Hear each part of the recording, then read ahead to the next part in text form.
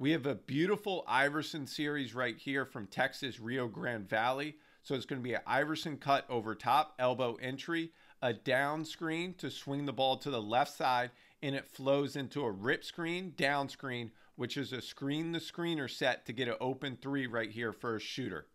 Now we have a similar Iverson set right here at the end of the game. It's going to be an Iverson cut over top, elbow entry.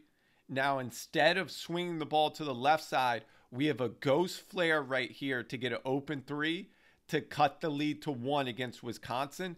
And this was just a beautiful after timeout set right here. So we have the Iverson cut over top.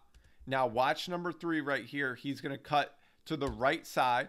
They enter the ball to the elbow. So we've seen them run something similar earlier in the game, which we talked about in this breakdown. So instead of this down screen right here, it's going to be a ghost action right here. And 14 is the best player, so they're putting him in the action. So 2 stay with the ball right here to stay with 14. Then we have a flare screen right here for a shooter, and that gets an open 3.